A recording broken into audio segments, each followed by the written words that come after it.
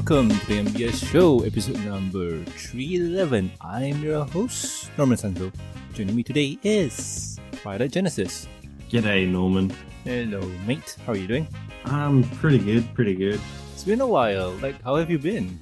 I've been alright. It has been quite a while since last time I was on. Yeah. Season 8 started, which is fantastic. I had a birthday party and the premiere on the same night. So I got another cake. Yay! I remember inviting you on, then it says, "Oh man, I can't. I have a lot of stuff to do. I got a life outside of this show, man. Like a life." Yeah, the problem with a lot of things here is that a lot of social gatherings and meetups and stuff tend to happen on the same night that you record for the MBS show. And since I'm like one of the key figures in the local community for the Bronies, it's kind of expected for me to go. Yeah, it's kind of my fault. I shouldn't really record on a Saturday. But you know what? Okay, honest. But you know what? Honest question here. If we don't record on a Saturday, what day is a good day? It's hard to tell, really, because to get a week's worth of news, you'd have to record Friday, Saturday, or Sunday. Mm-hmm. Friday and Saturday are definitely days where people tend to do more stuff. And on Sunday, you got Monday to consider. Plus, every couple of Sundays, you do other MBS show recording, if I'm not mistaken. True. The review and discussion podcast. So I'm not really sure. I guess we'll just have to keep trying my luck to see when I'm free to join or not. That's true. Plan in advance. That's true. No, I'm just curious because the fact of the matter is that, okay, why couldn't we do it on a regular day, like, for example, Wednesday? And then I just remembered that if I were to do it on a Wednesday, if I were to invite someone from the States or further west from where we are, they won't be on the same time zone and they are probably going to be at work and whatnot. So, yeah, that just hit me. Yep. Yeah, and if we record earlier in the day on Saturdays, it'll be the middle of the night for them. Yeah, true. You know what? It's one of those situations where it's working. We shouldn't fix it, right? Yeah. If it's not broken, don't fix it. You're talking about things that are broken, right? Let's get into the news. So anywho, remember way back when we were talking about the DVD for Australia, and I mean the Mandopony movie DVD? Remember that? Yes, I remember that. That was only a couple of months ago, so it wasn't too far off. And yeah, it's what the typo there is they misspelled little with a single T. How could you know? Like, I'm still disappointed in whoever produced those covers to have made that mistake. Okay, probably it's one of the situations where the squiggly red line under the text is not highlighted because maybe they turned it off or it's not visible in Photoshop. But, wow. They corrected their mistake. So, yay. Now, little is spelled with 2 T's now. Yay. Yeah. I'm going to make sure when I eventually get the DVD, I'm going to get one of the fixed ones. No, man, like for me... Should be too long before they're all replaced. Yeah. Like for me, I want to get the error one. Like that is much fun. Like you have it and then like, hey, look, my DVD is... That's not a word! Up. Oh, sweet but sorry. If I find one with the typo, I'll buy it and send it to you, Norman. Oh man, thanks, man. But still, that's besides the point. And yay, they fixed it, and whoever who is lucky enough to buy the typo version, hey, at least you get something to remember the DVD by.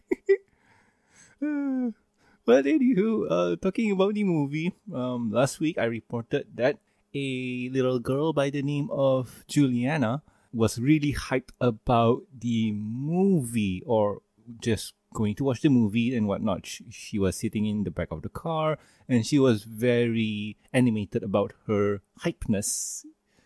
And it seems that not only EQD noticed it, it seems that Hasbro and Lionsgate noticed it too.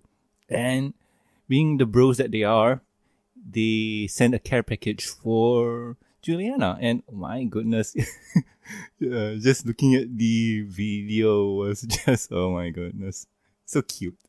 I have nothing to add to this because I had no idea this was ever a thing. I don't recall hearing about this, the original video. So, but it's pretty cool that Hasbro turned around and went, all right, we have to get this girl more ponies. Yep. I know a lot of people will probably be very jealous of her. Mm-hmm. And here's the thing too. She got a letter by Princess Twilight Sparkle, and you can see her face light up. Like, oh my goodness, she is just so excited. I can't add anything more. It's so, what you call this, pure. It's so gooey and stuff. I got no word for it. Probably there is. I'm not good at it. But still, it's a follow-up. You guys should go and check it out because it's funsies. So yeah. On to the next news. Remember way back when we got early screenings of season 7 by Canada? Yes, I remember that. Them good Canadians showing us the pony episodes early. Thank God for them. And you know what? It's happening again. Was it Treehouse that did it last time? Yes. I can't remember because I just remember watching all of the episodes as they aired from the Canadian time. And I'm probably going to keep on top of them again. But it really messes with no spoiler rules in Discord servers and on Facebook groups. Okay. That is interesting. Like, could you explain it to me? Because how do I put this? Could you just explain it to me? Because I know the rule is no spoilers until the episode comes out officially. But when this comes into play, how does it go? I guess it's probably differs between whoever is running the rules of the groups and whatnot. But when this happened with season 7, what I had to turn around and do was, because I know some people were refusing to watch the episodes until the US airing, I had to implement a rule in the WA Bronies Reborn group that I run that the spoiler warning was extended for any episodes aired early until 24 hours past the American air date. So if you had watched the Canadian episodes as they released early, you couldn't talk about them in the group for like an extra week or longer. Oh.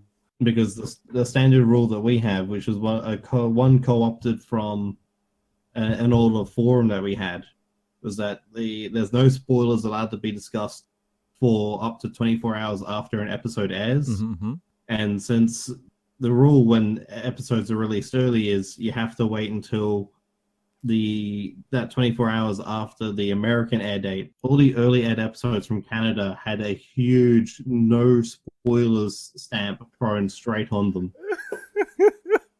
Oh, it just reminded me of, you remember the one where Sakura was going to be a tree? Remember that episode?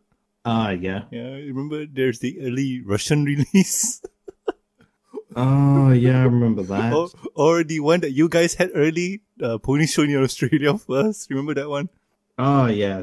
We had 2 or 3 episodes early here. Yeah, two episodes, I think. But how do you deal with that one? Like, oh, it's in our home turf. Do we talk about it or not?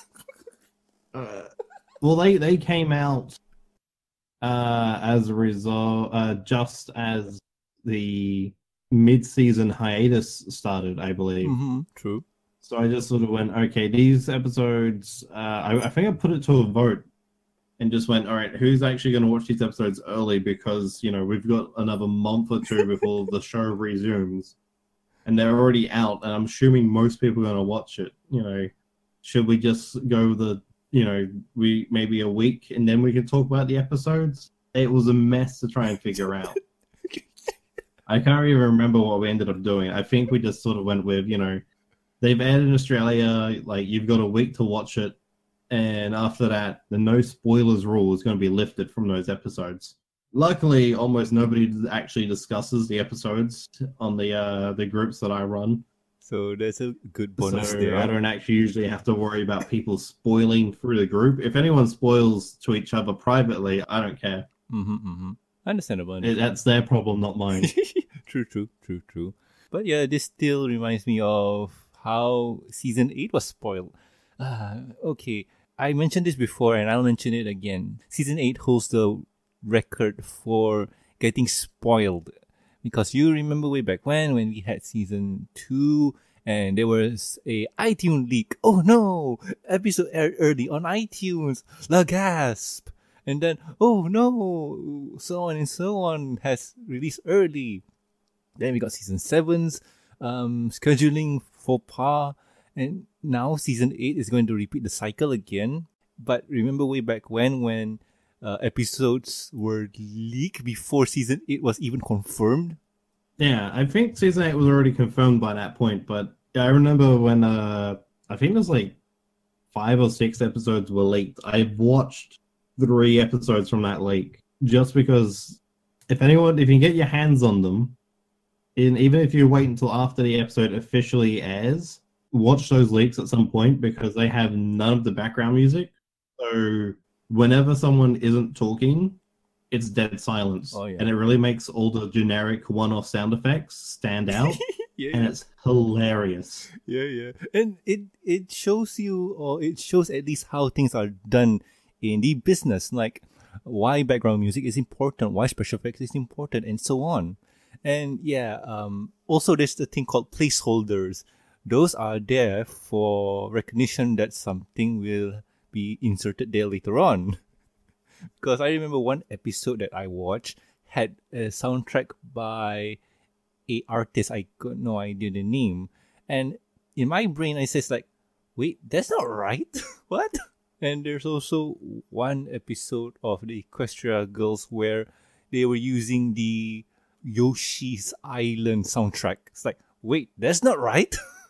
Yeah, things like that are always weird. Fun trivia, the original soundtrack for the TV show Daria, when it aired originally on TV, it used a lot of licensed music. So it had actual band music and all that. All of that had to be replaced when they made the DVDs. Yep. It's like JoJo in America. Oh, yeah.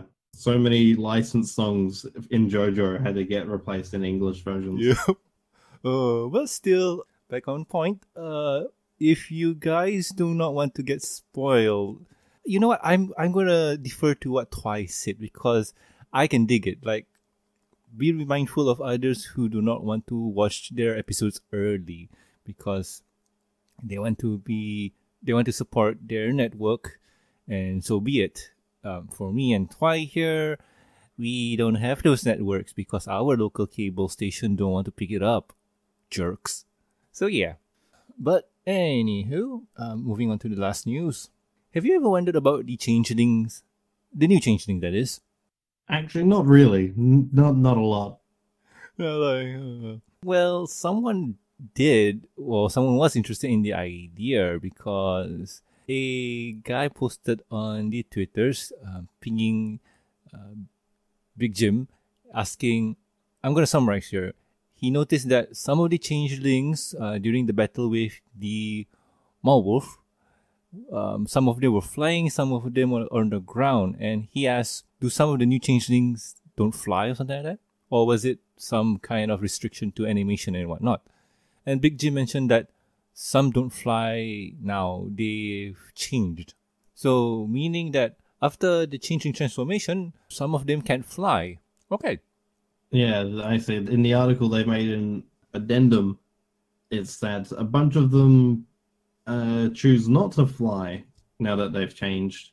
There's no confirmation that they can't. But yeah, the guy who asked Big Jim, he pointed out that it was mainly blue changelings with oddly shaped carapace are the ones that seem to not fly around. It was kind of interesting to read that and see that he noticed a specific type or specific appearance of changeling maintaining themselves on the ground. All right. It seems that I did not need this addendum. Silly me. But yes, that is something interesting to to be highlighted there, because evolution makes you not fly? Wait, what? I could say on the spot theory. When they changed forms, because they were all uniform before, they were all the same, but becoming the new form has allowed them to differentiate from each other. So now that they can actually look different to each other, some of them may have a more grounded body structure, just being heavier, sturdier legs. They can fly, but they choose not to because their body's more suited to being on the ground than flying. How about that? On the spot theory. I can dig it. It's similar to the dung beetle. It can fly if it wants to, but it stays low on the ground because reasons, right? Yeah. Yeah. I can dig it. Good theory, my friend. You come up with it pretty good. Like for me, I got no idea. I spent a lot of time invested in Pokemon and Digimon throughout my life. When it comes to things changing form and their body changing to adapt to a new certain way of living or dealing with things, I click into that really quickly now. That's good. But anywho, that's the news for this week. And let's head into my favorite topic. And that is, what have we been doing with our week? So twice, since you haven't been on for a while, why don't you share with everyone what have you been doing? This will come as no surprise, but I've been playing a lot of video games this week and every week beforehand. Yay. What have you been playing, man? Well, most recently, I've been playing Hearts of Iron 4, especially with the Equestria at War Mod, and a little bit of Red Alert 3. Not too long ago, I was investing quite a lot of time in PUBG, where if anyone's following my YouTube channel, they'll have noticed I've started uploading PUBG videos. PUBG? Yeah, PUBG, the PUBGs. With my friends, we call our group the Bumble Kings. The Bumble Kings.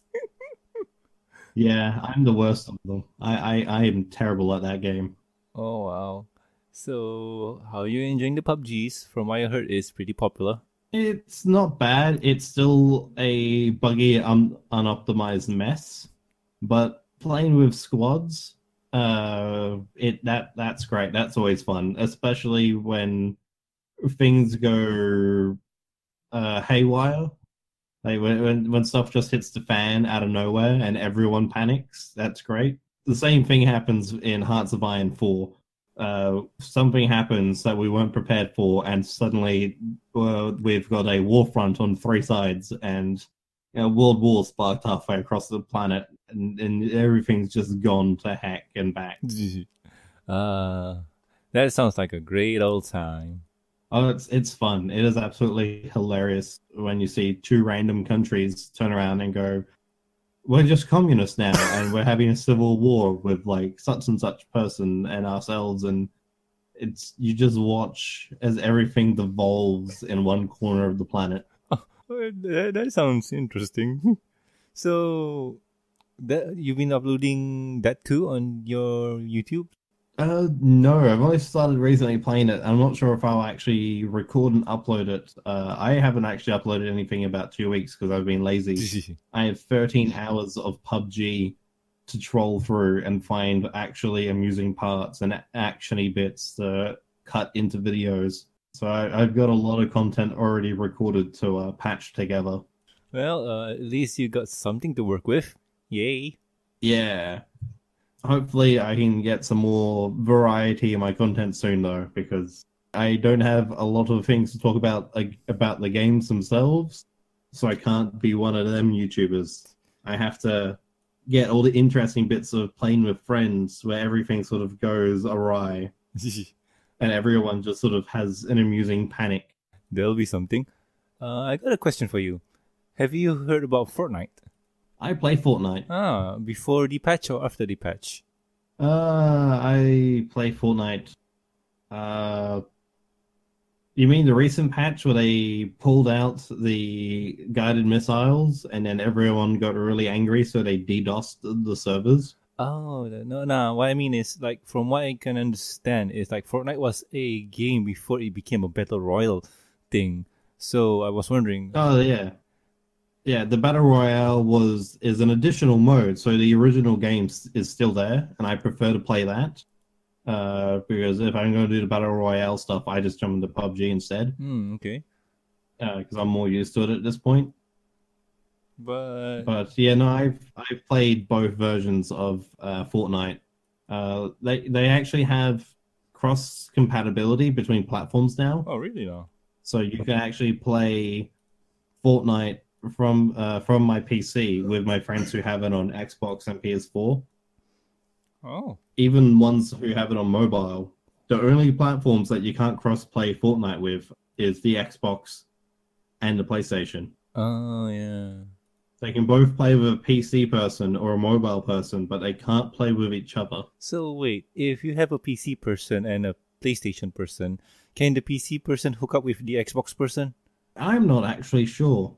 I'm going to assume that it will probably throw a fit, Probably. but myself and a friend who has it on, I think he has it on his Xbox, we were playing it together just the other night Oh. So could you... when I should have been reading show notes. I ain't gonna blame you, man. But could you explain to me about this game, like the Battle Royale thing? Like, why is it so appealing and, well, popular? I'm not sure if I have enough insight to really say why it's so popular. I mean, I know why I like it. I like to shoot people, and I like having a bit of customization and a bit of, oh, I found the thing. This thing is nice. I run around with this until I find something better. I think it's like a whole mess of little things people enjoy sort of add up to one generally enjoyable experience. And it's different to what's out there for a lot of people. Oh, okay. It's just that I just find it strange. Like, suddenly Battle Royale games are the in thing now. And everybody's, doing it. Like, the up-and-coming, cowboy game. What was it called again? Not Dead Rights. What was it again? Red Dead Redemption? Yes, Red Dead. That has a battle royale mode in it. So like everybody's jumping on the battle royale. Yeah, thing. it's a fad thing. The same thing happened with MOBAs. Like League of Legends got super popular, so everyone was like, "Oh, we'll do our own." So now we got Dota 2, and we got Heroes of the Storm, and then there was a whole mess of games that were being made and then got scrapped. Even though some of them were actually pretty good, like Dawngate got scrapped, but that was actually quite interesting. Dead Island Epidemic got scrapped, but that game was kind of a mess. And Strife came out, but was promptly abandoned by its developers after its release. Wow, that bad, eh? Yeah. I need to highlight something. Dota 2, Heroes of the Storm, and LOL, or League of Legends, they came first before Mobile Legends. So I just need to point that out first because... I know. It's just League came out, and then that style of game got popularized by League, and then everyone started making their own games. If it wasn't for League, we wouldn't have had Dota 2 or Heroes of the Storm. Dota was out first before League. Like, I think Dota was the inspiration for... Dota was because originally it was Aeon of Strife, which was a custom map for StarCraft, and then they made a version of it in Warcraft 3, which was Dota, and then from there, League of Legends came out as a full proper, we made this a whole game as opposed to just a mod on a map in a different game. And then Dota 2 came out much later on. I thought Dota 2 and was... made by a different company. I thought Dota 2 came out before League. No, Dota 2 came out several years later. Really? No. Okay, I need to check this one out. Because like, okay, July 9, 2000 and... Oh, 13. wow, okay. League of Legends came out October 27. 2009, if I'm not mistaken. Okay. Because the only other game like it that came out around the same time League of Legends did was... what was the title? I should know this title because I have it on my... Demigod, that's it. Demigod was the only other game like League of Legends when League of Legends came out. But if I'm not... Which it released the same year. but it was completely overshadowed. If I'm not mistaken, Demigod was, instead of a top-down view, you can be in the third-person view, and it plays like almost like a action. The camera had a lot more flexibility. Yeah, you could zoom in and out a lot more, and you could twist the camera. So you still were mostly isometric, but you could actually turn it around so you can face the camera a different way. Because they had the much more intricate maps, and they had more maps. They had like 10 or 15 maps. They had like each map could play on one of 5 game modes. They only had 10 playable characters, but it was quite a good game in my opinion. But it was completely overshadowed. All right. It's just that, well, I thought Dota 2 came out before League of Legends, and League of Legends was the quote-unquote clone for Dota 2. But it seems I'm wrong. All right. And on top of that, Warframe, like, it's good now, right? Like, from what I heard, it's getting really, really good. It's been good for a long time. It's getting better, and people are starting to take more notice of it, especially since they added the Plains of Eidolon giant open area map, and they're going to make adding a second one of those hopefully by the end of this year. That's what I heard. That and with the slow decline of Destiny, I think Destiny coming out and people trying to compare Destiny to Warframe, and Warframe being the obviously better game, has helped Warframe. True, and Warframe is free. So the idea is, I pay $60 and it's not fun, or it's fun for a bit. And I pay for free and I can have a lot of fun. Of course, there's in-game purchases, like, that's obvious. But still, from what I heard, like, it is a fun game. Oh, it's great.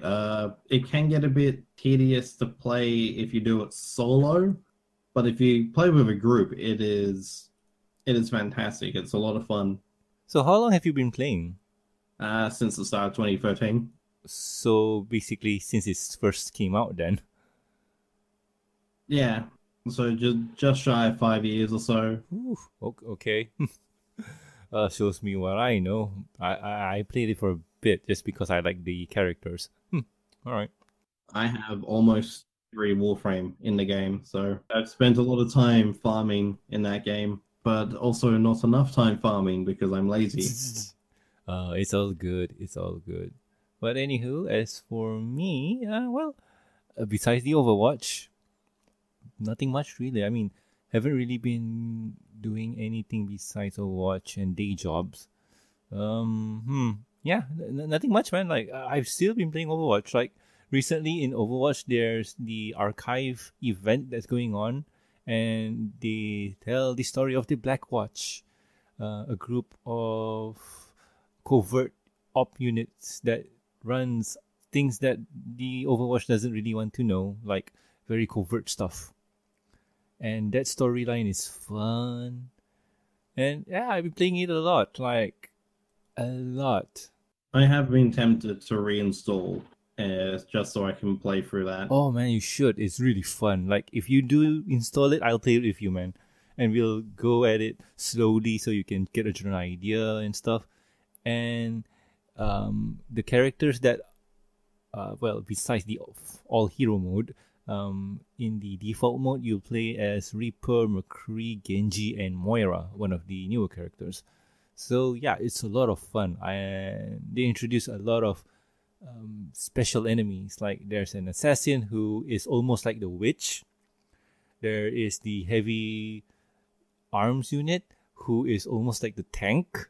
Wow, the more I'm saying this, the more it sounds like Left 4 Dead. And you know what? It feels like Left 4 Dead. It's fun. I wish they put that mode in the game more. But still, that mode is only till the end of April. So I do highly recommend just reinstalling the game just to try it out. You know, just to try it out and be done with it if you don't like it. Yeah, I may have a look at throwing that on over the weekend. Do let me know, man. Over tomorrow, maybe. If you're planning on playing it, do let me know so we can play together. I will definitely let you know. That reminds me, I recently reinstalled Borderlands 1, Ooh. the original. It gave me a bit of runaround to get it to work, but I've been playing that also this week. So okay? When you say run around, does that mean it's not working for Steam, or do you have a physical copy of it? I have a physical copy of the Game of the Year edition, but because the servers that it uses to register its license when you try to install from the disk, those don't exist anymore, as far as I can tell. So I had to look up to figure out how to get it onto Steam. Turns out Steam has a tool that you can use to for it to go, okay, you have a disk, so here's a digital copy of the game. But then apparently the Steam download has this weird issue where sometimes it messes up, especially if you've done it through you gained it through the tool like I did. It messes up the binary files and it's missing a file. So I had to go in, rename an existing binary file to the missing file name, verify the game files to get it to download the file that I originally renamed, and then I could play it. And even then, I've read that some people were having even more issues beyond that. Wow. Ah, okay. Okay, that sounds complicated, but you got it running, right? Yeah, I've got it running now. Yeah. How is it, man? Are you enjoying it? Oh, it's great. I love the original Borderlands game. I mean, of course, Borderlands 2 did improve on a bunch of things like accuracy, graphics, and whatnot. But there are so many little things from the original Borderlands game that I have missed. Like an actual, real, proper assault rifle, one where you hold down the trigger and it just keeps going. But Borderlands, they loot grind. It's almost Diablo-esque. Go in, grind for loot, get more loot.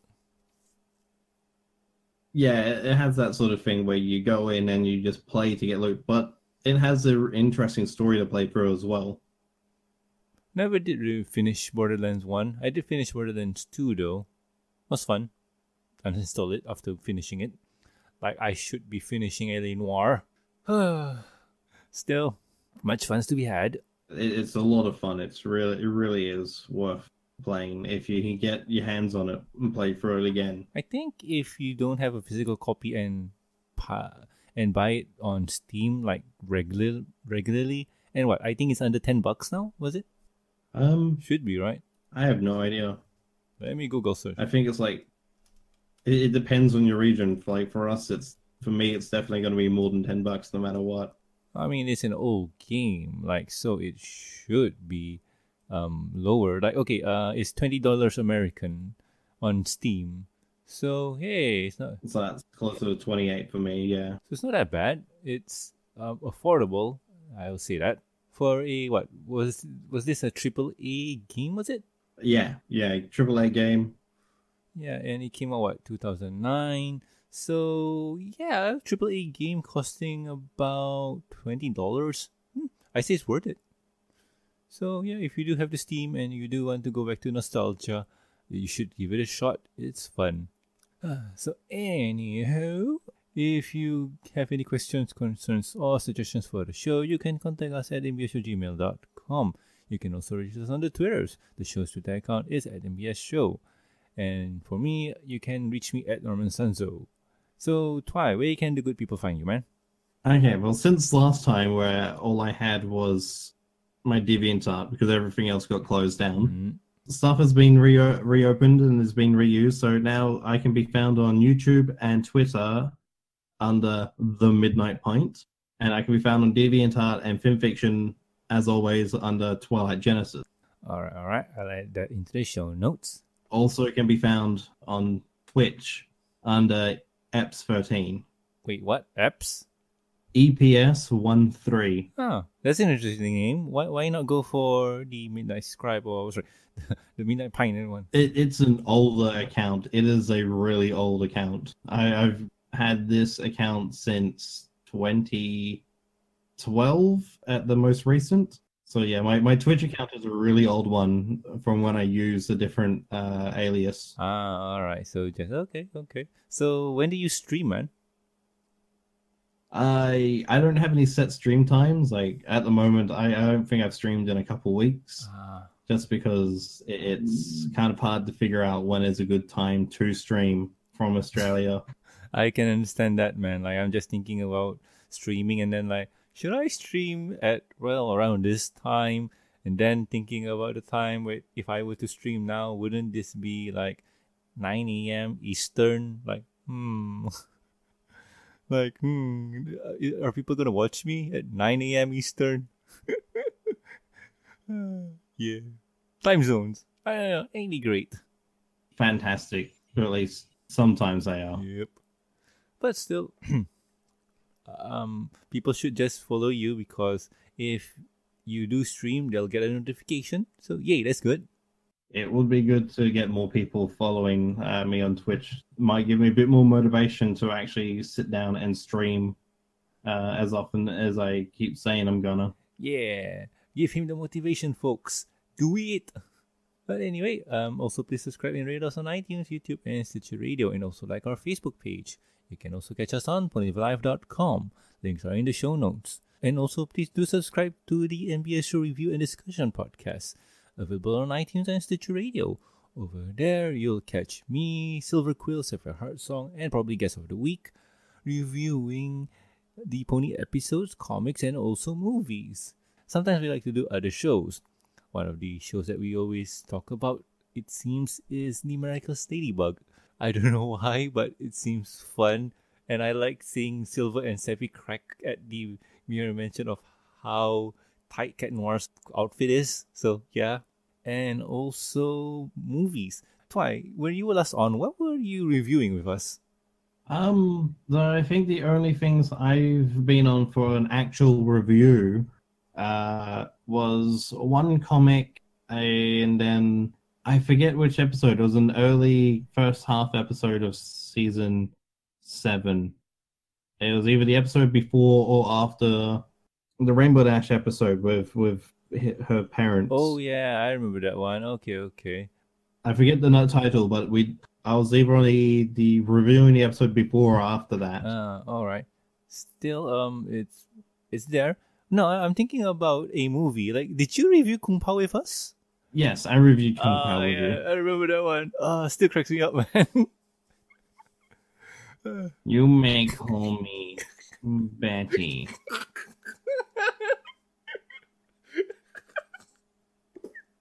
My nipples look like milk duds. I thought I had. Yes, I do recall you almost laughing to death while me and Silver quoted the movie incessantly. I thought it only happened when Silver did it.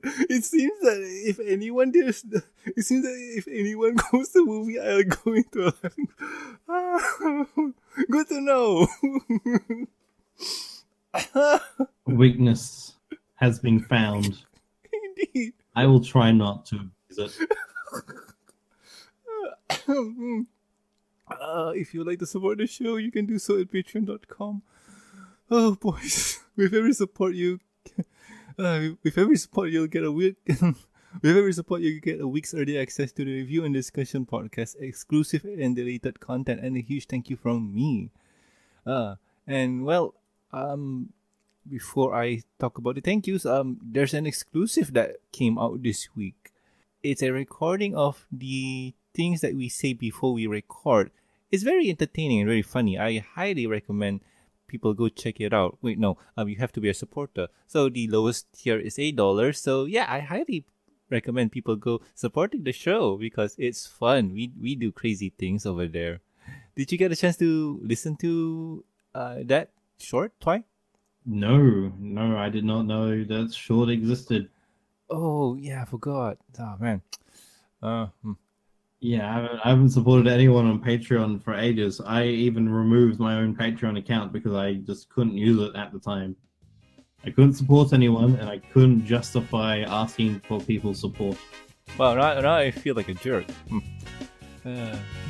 But still, if you're a Patreon supporter, you can catch it over there. But anywho, I'm talking about the thank yous. I'd like to thank Lurker Cat, Starstream, Master of the Bag, Amy, Mark, Charles, Lucky Knight, and also Tristan. Thank you, my friends. You have been really, really awesome to me. So anywho, I have been Norman Sanzo. I've been Twilight Genesis. And we'll guys catch you next week with another episode of MBS Show. See ya! Cheers.